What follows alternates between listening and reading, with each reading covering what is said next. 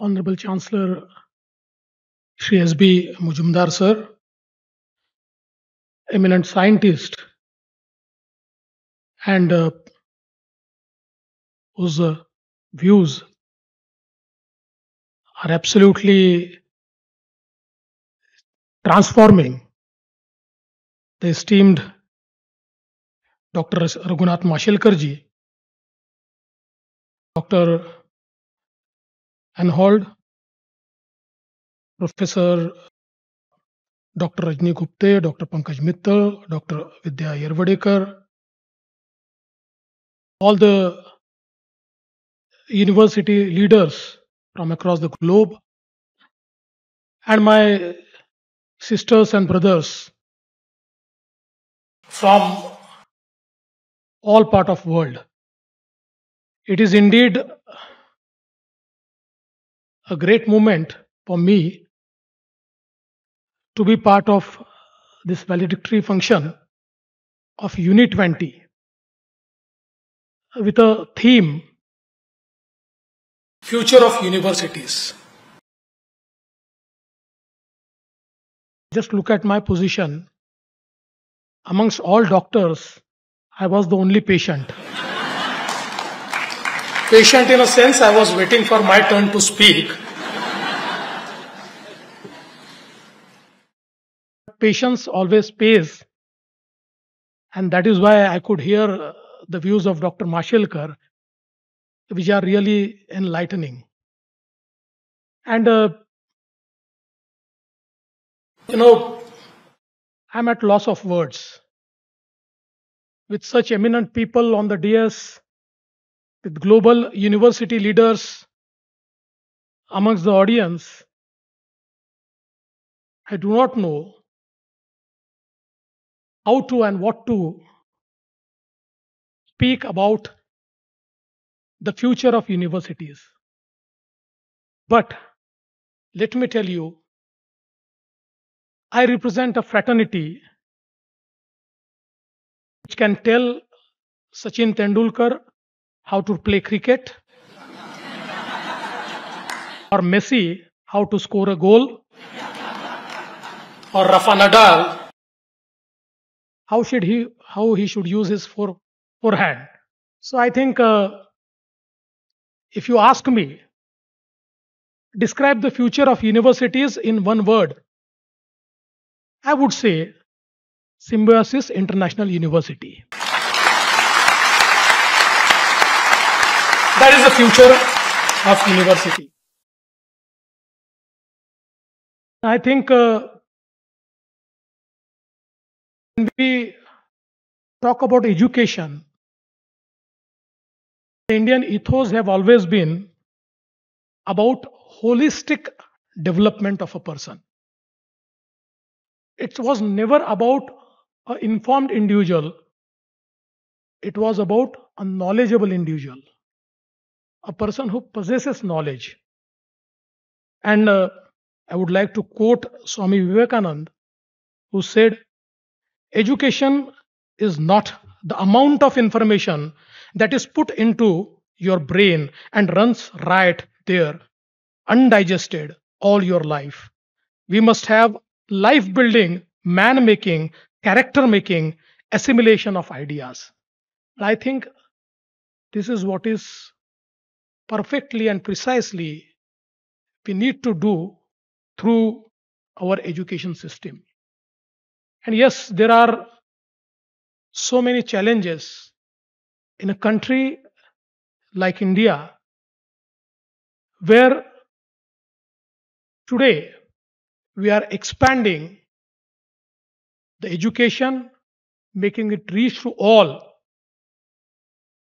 And our challenge today is our gross enrollment ratio is around 23-24%, and by 2035 we want to make it 50%.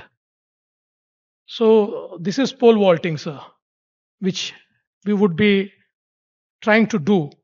And I'm sure even today, with around 38 million students in 50,000 academic institutions, which include around 1,057 universities. India is world's second largest higher education system. And I think just second to China, but every fourth graduate student globally is an Indian. And I think we take pride today because when we started after our independence in the first election, when people started voting, actually the amount of people who were educated or just used to know how to write and read was 18%. And from there, in last 75 years, we have reached now at a stage where we are the largest education system in the world. And now around 23 Indian universities are amongst first 200 universities of world. Hopefully soon these 23 will be also amongst first 100 universities of world. The way we are progressing and the way we are focusing on quality of education, I think that would really transform uh, the entire education space. Of late, India is also amongst top 10 countries who are actually investing in innovation. There was there used to be always a talk that India is a country which actually doesn't invest in innovation, but that is not a case now. And as rightly said by Dr. Mashelkar, the IT, the Indian talent, is now leapfrogging or pole vaulting in the space or arena of innovation as well. And now with the new education policy, I think this new education policy of 2020 is something which is making Indian education future ready. I think it has opened doors for all the best practices. It has opened doors for the world to come to partner, and it has also given opportunity to the Indian universities to partner with the global universities to provide best of the education to to the students, and also to create global citizens with values, ethos. And I think when we talk of university education, of course, it has to be value based. As rightly said earlier, it has to be value based because without value, the education is of no use. I think G20 or Uni 20 is also an excellent platform where a lot of collaborations can happen. When all the global university leaders are here and when they interact, I think with this interaction, lot of best practices are exchanged and new ideas would come which can be carried to their respected universities. So I think this event will be a transformative event in the history of G20 countries, especially the G20 universities. In India, while focusing on the higher education, there were three pillars: expansion, inclusion, and excellence. It was for access, equity, employability, and quality. And I think right now, the inclusiveness of Indian education system is very good. We have devised many ways to include all the vulnerables or all those who aspire to take university education. And I think this inclusion is something which is bridging a divide in the society. But I think now is the time where we focus more on excellence. We focus more on employability, because we all know that in 20th century, the biggest challenge was exploitation. People were exploited. There was a fight against exploitation. But the biggest challenge in 21st century is to stay relevant. The times are changing with such pace that what was good yesterday is obsolete today. And that is the biggest challenge before our education system to stay relevant. The disruptive technologies are changing the world in one single day. And today, the mantra is learn, unlearn, and relearn. Unless we adopt this mantra, we won't be able to cope up with this change. I think in India, our last education policy was drafted in 1983, and it was good enough for 30 years. Then we started feeling that we need to change it. But today, every 5 years, things are changing in such a way that they are making all the things which we used to study obsolete. There will be a different situation in 2025, another situation in 2030, and absolute different situation in 2035. So I think the biggest challenge before our universities is to be future ready. And when we talk about future ready, the technology is changing lives of people. And technology is a force multiplier. Technology is a leveler. Technology is something which actually doesn't recognize whether you are man or woman, whether you belong to a caste, color, or creed, or to any religion. It serves everybody. But that technology has posed a lot of challenges.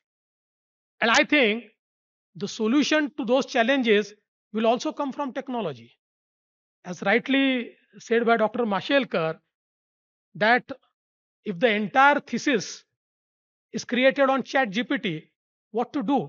But again, few days back, I was going through an article where it was about one startup, and they have come out with a solution where their engine can actually point out whether any answer, any thesis is out of plagiarism, whether it is taken from somewhere, whether it is a borrowed thought. So I think technology is changing both ways. Now is a time where we need to use that technology to make our lives better. And I think when we talk of Indian aspiration of going from 23% to 50% GER in 12 years, How are we going to do that? It is only technology which will enable us to do that. Because in the COVID, we have experienced that even online education can serve those who have never imagined that they will ever be able to do things online. Minds are changing. The new generation is born and brought up with technology. And I think today, when we see a lot of platforms who are giving online education, there are startups where 24 by 7 a teacher is available, and you don't have to ask Google or Chat GPT. You can in person interact with the teacher when you are registered, and the teacher 24 by 7 replies you and gives you, you know, reply to your query. Then I think this is something which is changing the way education used to be. But having said that, people feel that would universities be required? Would everything become online? I think that's not the case, because ultimately we are social animal. We require people with us. We require friends. We require people to study with. And I think when people come together, ideas are born. And that is why universities are the platforms where the ideas are born, where people interact with each other, where their minds interact with each other and come up with life changing solutions. And I think if we embrace the technology in proper way, we will be able to cope up with the challenges put forth by the technology. Now, data science is something which is changing the lives of people. We all have been hearing that data is new oil, and data has surpassed oil in its real value. And that's a real case. I mean, I was hearing a talk of, you all know Harari, and I was also frightened when he said that tomorrow minds of people can also be hacked. Until today, we could hack the machines. But he said there will be a time, or the time has already come, where the machines will understand humans better than the human understands, because we are spending so much time on different platforms that those platforms are actually, with our data, they are able to predict what are our habits, what we like, what we dislike, how are we going to behave. And I think that is a way through which minds of people can also be hacked. So I think when we say that this is interesting time, this is also challenging time. But I am sure that humanity and the human minds have stood tall in every challenge. And I think universities are the places where challenges are accepted and solutions are offered. Today, our universities have become startup hubs. So many new startups are actually being hosted in various universities. Recently, IIT Mumbai, IIT Bombay, we had interaction 2 days back with them, and we are starting a drone center with IIT Bombay. And it would be one of its kind, where everything will be centrally monitored. Today, you have different pilots using different drones. But what we are really going to do is there will be a central depot and depot in every district, and through central command and control system, all the drones will be controlled. And in the different field, like in the field of agriculture, where you require to monitor the life cycle of a crop, or at times you require to have spraying for pest control, all this can be done with a automation from one single command and control system.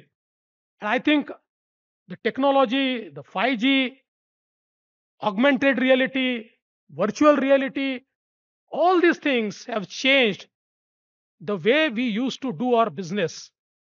So I'm sure that with all our interaction in Unit 20, our universities will make us future ready. Our universities will find out solutions for sustainability, because today I think in our entire education system, we actually now have realized that sustainability should also be part of our education system. And I think with the change in this mindset, our universities globally will create a place where brightest mind will find solutions for making this world a better place, for making this world one family with one future. Thank you. Jai Hind, Jai Maharashtra.